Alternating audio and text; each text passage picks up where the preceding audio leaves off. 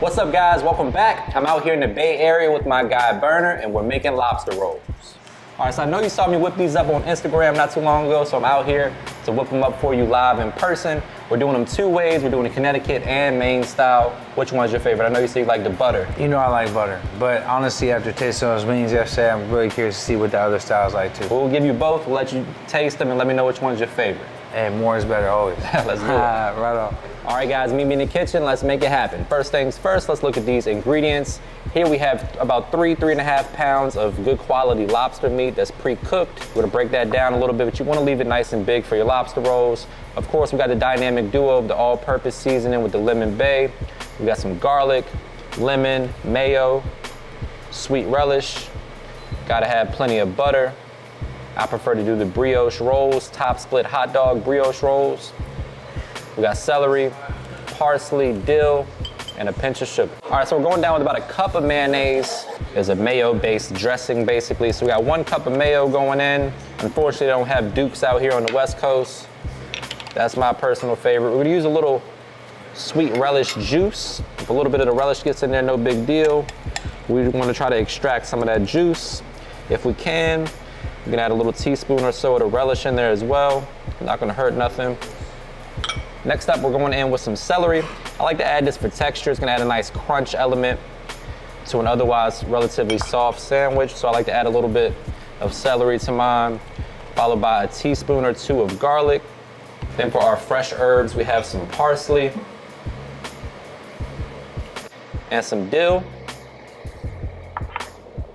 A little fresh squeezed lemon juice. Brighten everything up. And then to balance everything back out, we're going in with a pinch of sugar. Now for our seasoning, again, we're using our all-purpose seasoning. Feel free to use whatever your favorite all-purpose is. If you haven't tried mine yet, you can get yours via the link in the description box. And then the lemon bay, which is absolutely perfect for seafood, chicken, great for these lobster rolls. You could also use Old Bay if you want, or like a Tony's Creole seasoning in place of it. Break out the whisk and give that a mix.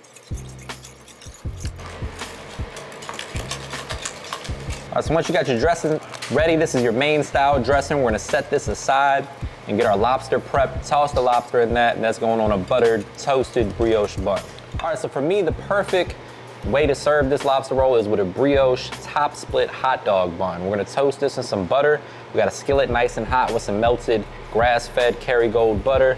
To that, we're gonna add our brioche buns, let them get nice and golden brown. You have to have the bun like that, dog. Yeah. It ain't hitting the pan like that. That's the key. Going in with the whole stick, because why the hell not? Plus, we got a lot of lobster meat. We might end up using 2 sticks, if I'm being honest.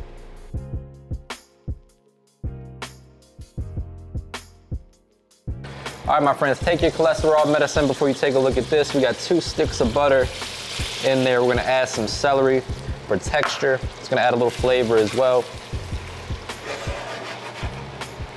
Get that going, let that start to begin, kind of cook down and get soft, nice and tender.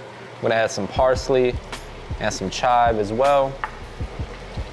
And of course, we gotta go in with some garlic. You can use fresh garlic, minced garlic, or our garlic paste that we use a lot.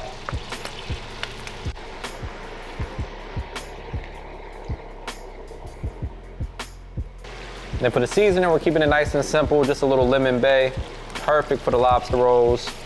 You can add whatever you want. A little Cajun seasoning, a little Old Bay, probably pretty traditional with lobster rolls. Give that a good mix. That's gonna be your butter sauce. We're gonna toss all of that lobster meat in, let that absorb all that flavor.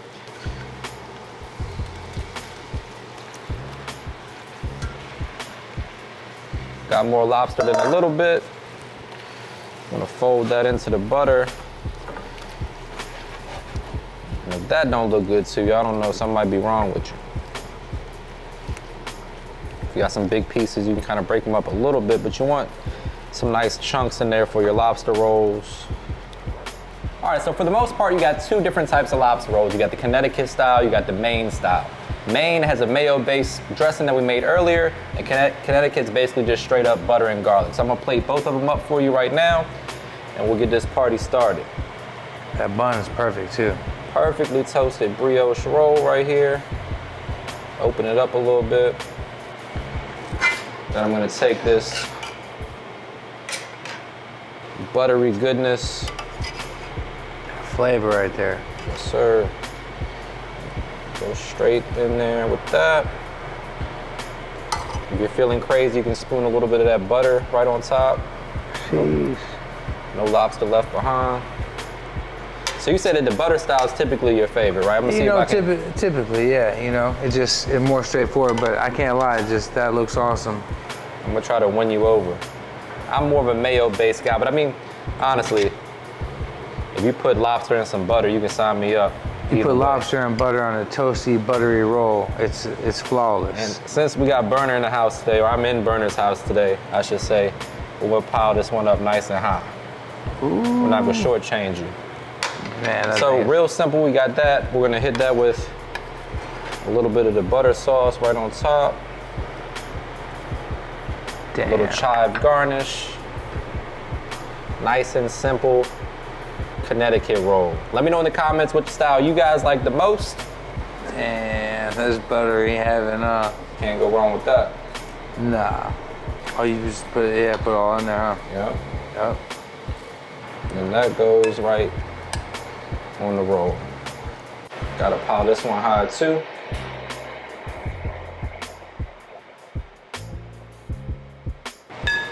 Do you ever just eat both? Always. I don't like to make choices like this. This is the toughest thing. Yeah, it's too tough to Don't make me choose, just give me one of each. Yeah. Or two of each, depending on the day. Garnish that with chives as well. And you got the best of both worlds right here. You got the Connecticut and the Maine style. That motherfucker got my mouth watering, I can't lie. All right, day 2 in the Cozy Kitchen. I appreciate you for having me out here, man. For coming all the way out here. Definitely won't be the last time. I'm down to come whenever you're ready. And we got 2 lobster rolls for you to try. Right on, brother. Are you extra cozy today? Absolutely. All right, good. As long as you're comfortable. I'm about to get real comfortable. I'm gonna try one with you, so I'm not gonna make you eat by yourself. Yeah, let's go for the butter first. Let's do it. Cheers, brother. Cheers.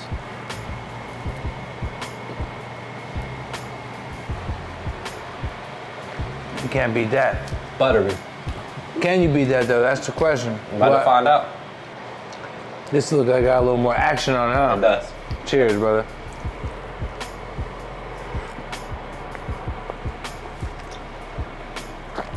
That's my favorite too. Right there.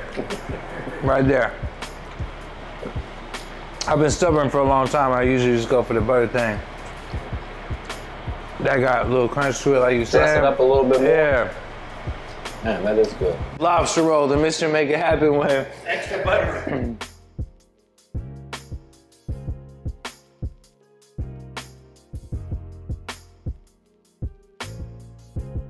This just complimented my high so much.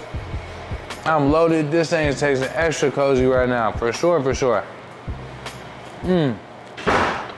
Yes, sir.